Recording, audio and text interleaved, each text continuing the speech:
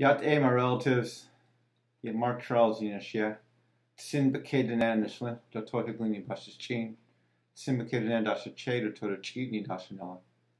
Hello, my relatives, it's Mark Charles. I'm once again talking to you from my home in Washington, D.C., and I want to acknowledge the Piscataway as the host people of the lands where I live, the lands around Washington, D.C., Virginia, and Maryland. I thank them for their stewardship of these lands, and I do not take for granted that I'm living on their lands. It's an honor to be here, and I want to make sure I honor the Piscataways, the host people of these lands. As I've said before, if you'd like to look up the people whose lands that you are living on around the country, the resource I usually start my research with is native-land.ca, and it's a good resource. You can type in your city, your state, your zip code, and it will give you some of the history of that land, the treaties written there, the languages spoken there, and the nation or the tribe that was indigenous to those lands. So that's a good resource for everyone to look at. Can people hear me okay? I just want to make sure the volume's set. Let me know if you're having a problem hearing me. But last week we began a discussion in our campaign talking about our 100-day plan. And we laid out how in the first 100 days in office, I want to remove the racism, the sexism, and the white supremacy from the U.S. Constitution. And we focused a lot of our time and discussion around what that would mean, especially in race, and especially regarding the abolishment of slavery, and how we have to abolish slavery, which has never been abolished. The 13th Amendment merely redefines and codifies it under the jurisdiction of the criminal justice system. And so we had some very good discussion, a lot of things online, as well as several things on our website. We posted up our 100-day plan. We posted up the edits we're proposing making to the Constitution. And we put up a one-pager on our blog. If you go to our markcharles2020.com and click on our blog, you can get access to our webpage, or to our one-pager about the 100-day plan, as well as to the edits we're proposing to the Constitution. This week, I want to focus a little bit more on gender equity. And you heard me say before, a few years ago, I took some time to read through the Constitution. And when I did it, I was very prepared to see some of the racism and the white supremacy that's been embedded into the language of our Constitution. But as I began reading it, starting with Article 1, Section 2, but going all throughout the Constitution, I was amazed how many times I ran across the gender-specific male pronouns. He, him, and his. Literally, 51 times. It was so frequently I started counting them as I was reading, because I was appalled at how frequently it was mentioned a he, him, or his, or sometimes it was male inhabitants, or whatever else. And I was so shocked I began counting them, and I came up with 51 gender-specific male pronouns. And so when I went through to edit it, I decided rather than having a gender-specific male pronoun, what if we used a gender-neutral pronoun? Instead of he, him, or his, use they, them, or their. Or maybe just the proper noun, the president, instead of him or his. The senator. Let's use proper nouns where possible, and gender-neutral pronouns when it's not possible to use a proper noun. And so those are the edits that we went into and added into the Constitution. And just like some of the facade of the Constitution had begun peeling away from me regarding race and white supremacy, once I saw how sexist the Constitution was, I began to just connect it more to the reality that we're living in. And so if you've watched our announcement video that we released a year ago, I talk about, we have women today earning 60 to 70 cents to the dollar. That shouldn't surprise us. The Constitution's working. I began to understand why we have the gender gap that we have in this nation, because of the language we have in the Constitution. Now, I received several comments and feedback from people who said, well, that's the Old English, and the Old English actually, it means when you say him or his, it actually means it can apply to both male and female. And while that may be partially correct, can we not stop kidding ourselves? the 1700s were absolutely a very sexist space. Uh, okay, maybe the Old English can apply to both genders, but was there any sort of gender equity or gender equality? No.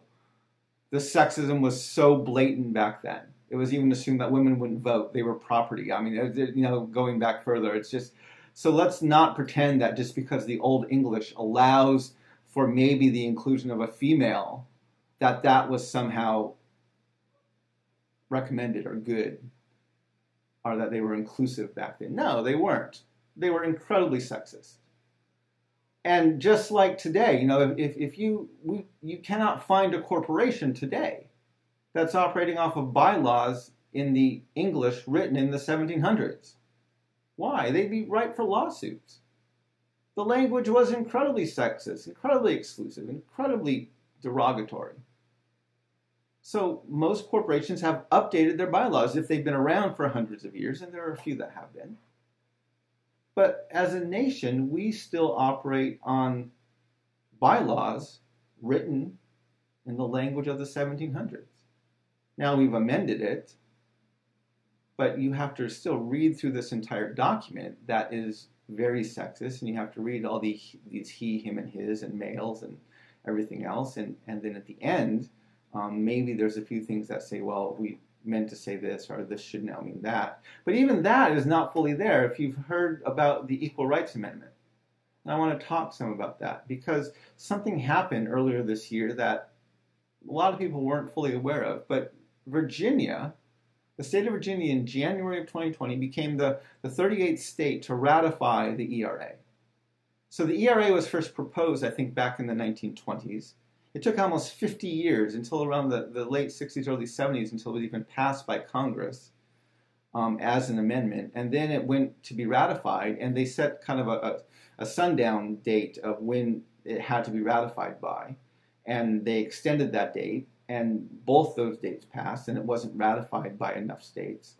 But again, just in January of 2020, just a few months ago, Virginia became the 38th state to ratify it, giving it the number necessary for it actually to become an amendment.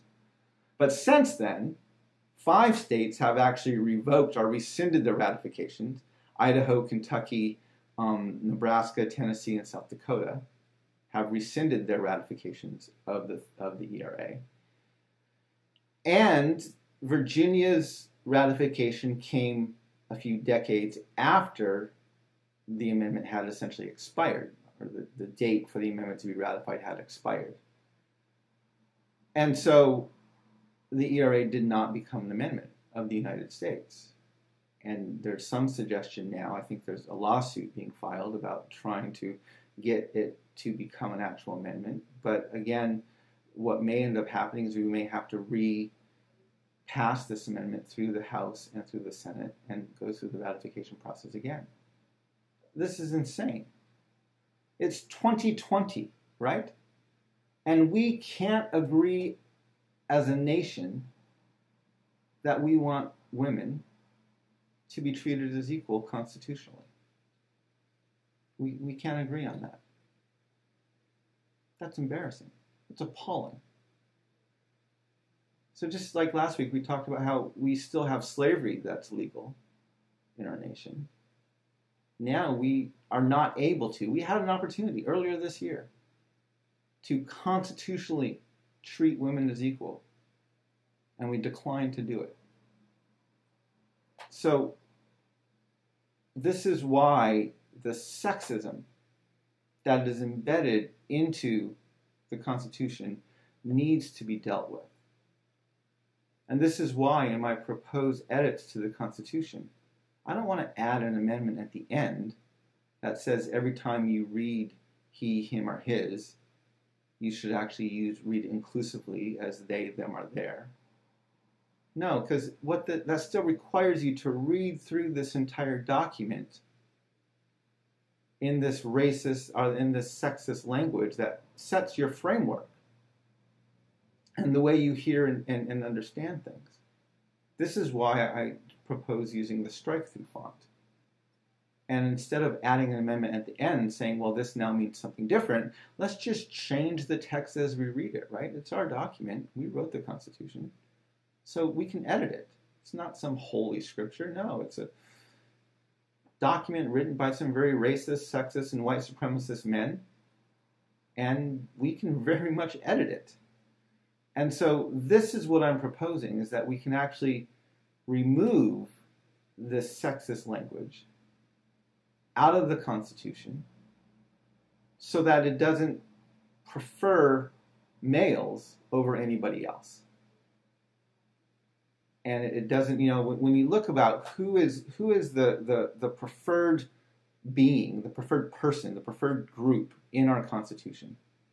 You've heard me talk a lot about white landowning men, and that's very true. But if you look even more specifically at the biases that we see today and of the history of our country, you would actually maybe want to go back and say white landowning heterosexual Christian men is the preferred group of our Constitution.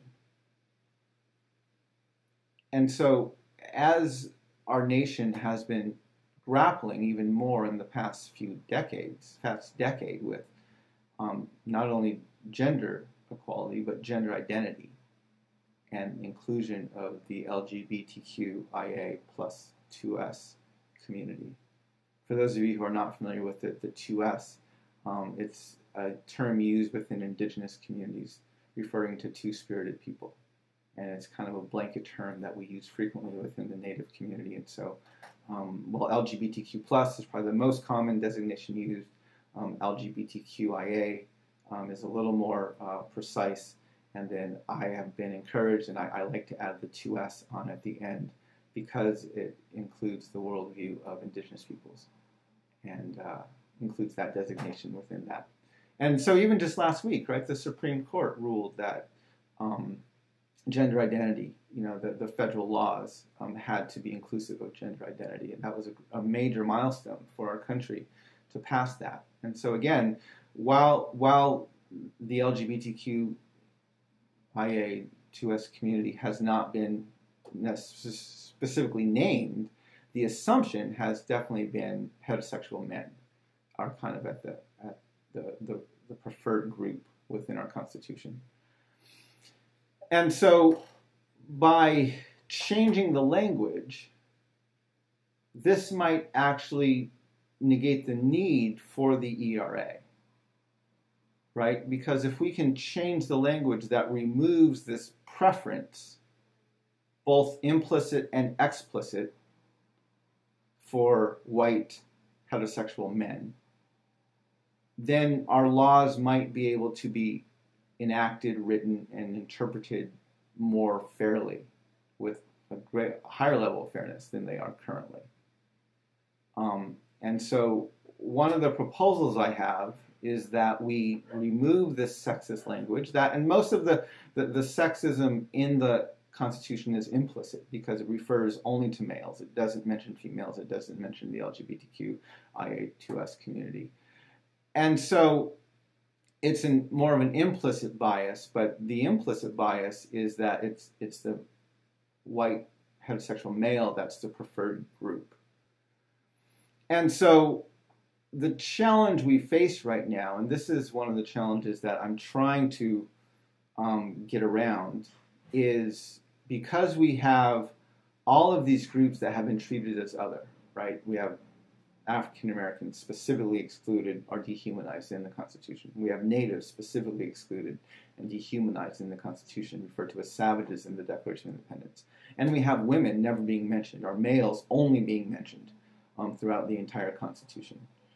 And so by changing that language, removing the racism, the sexism, and the white supremacy, then that puts the Constitution on much more of an equal footing. And it may negate the need to pass amendments to now include all of these other different groups, right? So instead of an amendment that says natives are human too, and Black Lives Matter and women are also included, By removing that exception or that preference from the Constitution, that can now imply that everybody is included. And I would argue if we need an amendment to actually correct it, rather than adding an amendment for every subset group in there, what if we just had a single amendment that said white landowning heterosexual Christian men are not superior, right? If the bias is that they are, then rather than saying all these other groups are also human or equal, what if we just said, well, this group that wrote the document and assumed their own superiority, they're not superior, and they will be treated just as everybody else is. I think that would be much more of a blanket correction than adding a subset for every group that we learned is now being dehumanized or marginalized or left out of the document. Let's take the preference away for the group that wrote the document and wrote the preference in for themselves in the first place. So these are some of the things that I want to do, and this is, again, part of my 100-day plan is to change this language. Now, just because we change the language, that doesn't mean it's going to be fixed right away. It doesn't mean suddenly everything is magically going to become equitable and equal, and we're gonna be living in this great space. No, but I think if we have a document, if we have a constitution that does not prefer one group over another and uses inclusive language, then what that does is it changes the environment, and it will help us understand what do we actually need more to be more equitable. What do we need more of? What do we need to address then? And so this is where I want to be careful not to get too far ahead of ourselves, because there's obviously some changes we need to make, right? We have a huge gender gap in pay, where, again, white men have a much higher rate of pay than almost every other group out there, especially gender-wise and race-wise. We also have, the fact that women are financially punished for having children, which is one of the reasons why there's such a gender gap in pay. And so it's been said a lot that we're the only developed nation that doesn't have federally mandated paid family leave. My only argument would be I would want to define what's a developed nation. If we're considering ourselves a developed nation and yet slavery is still legal and women are not equal under our Constitution, we might want to re-examine what we mean by what a developed nation is. But yeah, we should probably be a nation. I would like for the United States to be a nation where we actually provide federally mandated paid family leave, where we provide the options for childcare. So women who have babies actually have options in their careers, in their professions, in their livelihoods, so that they're not solely constrained to a single role or to even a diminished role within our society. And we absolutely need to begin to address those issues, and we need to pass laws to make sure that we have those sort of safeguards in place. There are a lot of ways, and there's a report that came out. It was in 2006, and then again in 2020. I want to just make sure I'm naming the report correctly. The World Economic Forum in 2020 came out with both a score and a ranking of nations as far as their gender gaps. And there was a major study done in 2006. There was another major study done in 2020. And in 2006, our gender gap was rated at 7.04. So if 1 was there was no difference between how the genders were treated, and 0 was there was no parity. We were 0.704 in 2006, which ranked us number 23 out of 153 countries.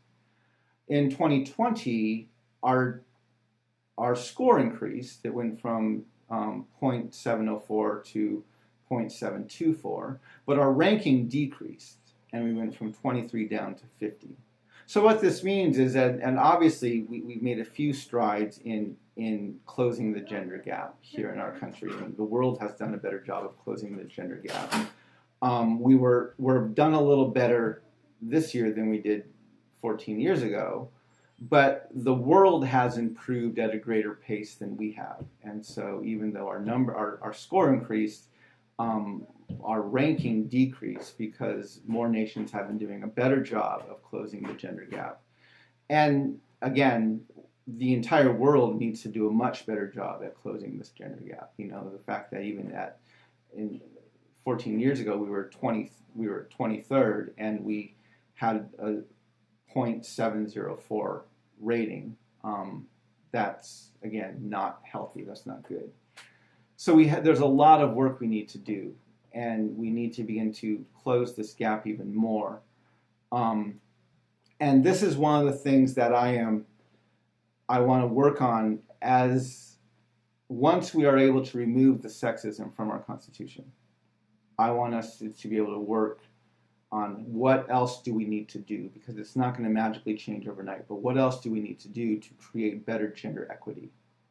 And even among sexual identity, how can we do that better than we've done in the past, and even how can we do better for the entire globe in this area? And so we need to look at things like paid family leave. We need to look at things that like childcare options. We need to look at things of decreasing the pay gap. There are a lot of things we need to begin looking at within our country. We need to be looking at women's reproductive health, and how can we make sure that women have access to reproductive health in their lives.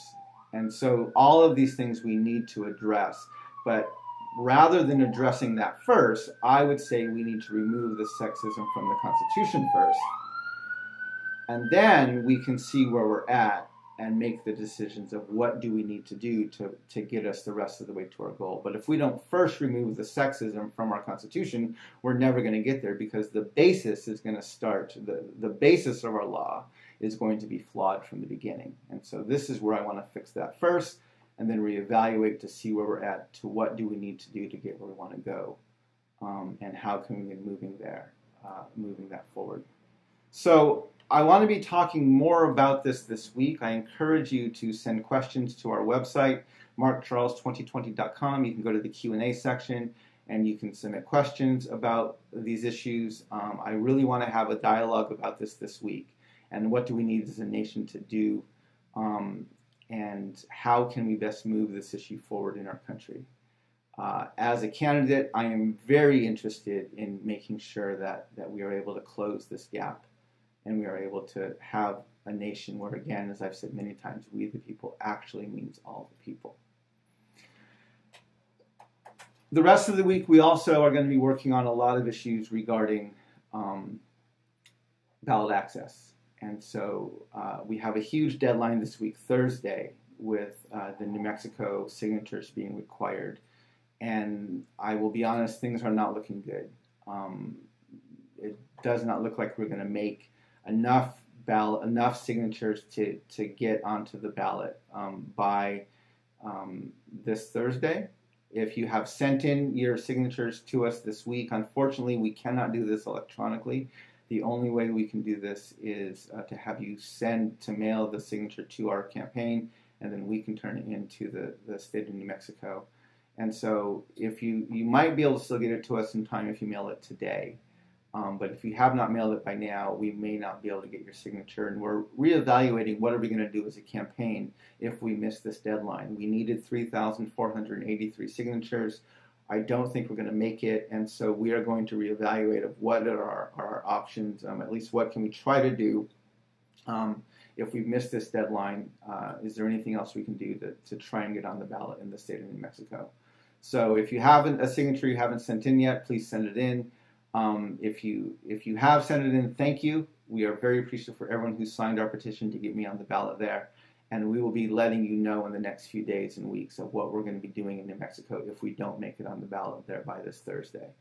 There are a few other states we're actively collecting signatures in. The state of Illinois, we are most excited about right now because we just started collecting signatures there last week, and we can collect those signatures remotely. It takes just a few minutes. Just go to our website, markcharles2020.com, click on ballot access, click on the state of Illinois, and the petition is right there. You can sign it. You can sign your signature with your finger on your smartphone. You can sign it with a stylus or with your mouse on the computer.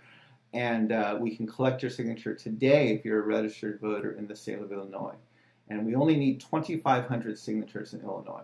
The previous number was 25,000, and because of the coronavirus and the pandemic, they've reduced that down to 10%.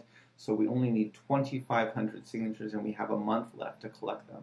So if you live in the state of Illinois, if you have family or friends there, please let them know about our campaign, about what we're trying to do, and we would love to get on the ballot as soon as possible in the state of Illinois. We're also collecting signatures in Alaska, in North Dakota, and in New Hampshire. And so if you live in those states, again, go to ballot access on our website, click on those states. You can download those petitions, you can print them, you can sign them, and you can send them to us. There's information on those pages on our website. There's a few states we may begin collecting signatures in soon. I think Utah, we're going to start collecting signatures there fairly soon. There's a lot of states we haven't heard anything back yet of what they've done to change their criteria or what the new process is. So we have a staff member who is now dedicated solely to ballot access and reaching out to the states. And so check back to our website frequently on our ballot access page and find out the most up-to-date information we have on how to get on the ballot within your state. We're also raising money to get on the ballot in the state of Oklahoma. Now, we are in the midst of our best fundraising month yet. We've raised over $12,000 this month, which for our independent campaign is fantastic. We need $35,000 by the 25th of July to get on the ballot in the state of Oklahoma. And so we are raising money to get on the ballot there. And if you can help us, that money doesn't only need to be raised in Oklahoma, it can come from anywhere throughout the United States. And so no matter what state you live in, if you are able to, we invite you to donate to our campaign. You're helping us increase our staffing, you're helping us improve our messaging, you're helping us do more outreach, and you're helping us get on the ballot in the state of Oklahoma. So if you can donate to our campaign, go to markcharles2020.com, click on the donate button, and we would love to have your support and your donation to this campaign so that we can help move it forward in every way possible. That's all I have for now. So this is some exciting stuff we're working on right now. Our discussion this week that we're going to be talking about in our messaging is on removing the sexism from the Constitution and of creating gender equity, and also regarding gender identity. And so I welcome you to submit questions. I look forward to having more dialogue about this. We are going to get our TikTok account going this week. We got signed up for it last week. We're hoping to make our first post on there later this week. I've actually been tagged by several people on TikTok. So if you're on TikTok and you're waiting for us to get there, we should be on there soon. We're also very active on our social media, on Twitter, on Instagram, on Facebook, and of course on our YouTube channel. So engage with us online. Our growth has been very exciting online. It's all of our accounts, both our Mark Charles 2020 accounts as well as my personal accounts, which is Wireless Hogan, have a lot of activity in the past few weeks. And so continue that. We are not yet getting a lot of mainstream media coverage, but we are getting a lot of attention online. And so continue to share, continue to dialogue, continue to introduce us to your friends and families and coworkers. And this campaign is definitely moving forward in some very exciting ways. I think that's all I have for right now. Let me see if there's any questions or anything I need to address specifically from the comments here. But it looks like, yeah, I appreciate everybody commenting and helping us move forward, hashtagging. Do whatever you can. And one of the things we're recommending to people, because a lot of our campaign is about continuing to just raise awareness.